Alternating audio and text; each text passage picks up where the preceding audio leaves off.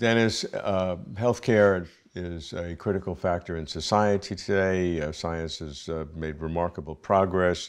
New ways of thinking have occurred, such as an evolutionary approach to medicine.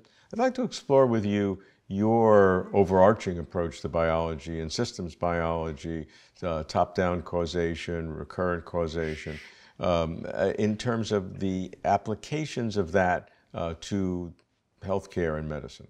There could not be anything more important, more urgent, and more in need of very careful thinking by our politicians, our economists, our health managers, and so on. This is a crisis.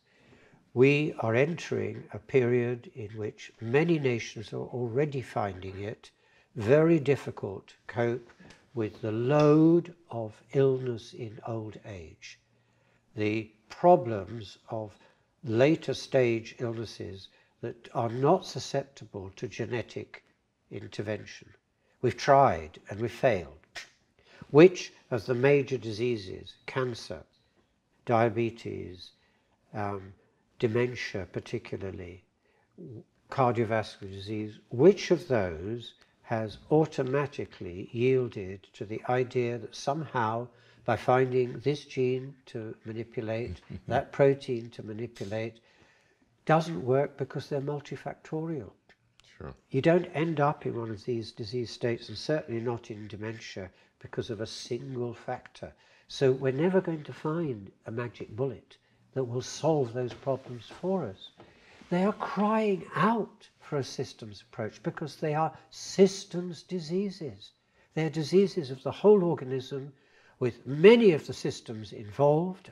I'm using system here in two senses, I know, but you'll see my point. It is that you have therefore to see how at a high level we can start to do something that will really help. We need to find the more gentle ways of prevention, which is always better than cure. When you end up in the diseases of old age, it's almost too late. Don't want to be too pessimistic about this. There are things, palliative things that can be done. But by and large, it's then downhill. The best thing to do, therefore, I think, is to look for the relatively cheap advice to people. Diet, exercise. Why was I tangoing before coming to do the filming today? It's my form of exercise. It exercises the mind, incidentally, the brain, in addition to the body. Mine is table tennis. Yours is table tennis. Well, that's also, yes, absolutely. It can be the individual's choice. That's number one, and we would do an enormous amount of help if we did that. But also, we could introduce therapists into our health systems who are extremely good at giving people joy and feeling. Just ask anybody who's undergone really good massage therapy. I think I know how it works, but that's another story. I think it's the massaging of the body producing masses of tiny particles that come from the cells and create the feeling of well-being. But, you know, that's cheap. You don't need expensive drugs to do that. There are other techniques too. There are many kinds of medications that can come from our knowledge of plants too. Many of our pharmaceutical products came from plants in the first place anyway. I think we could go back to that. You see, plants over many years have naturally evolved for organisms to like them. What else can they eat? They have to be spread. So they have to be spread, exactly, and they've worked out a brilliant way of doing it. By being their delicious. leaves are tasty, their seeds are delicious, their fruits are even more delicious. They have got the wisdom of millions of years of evolution.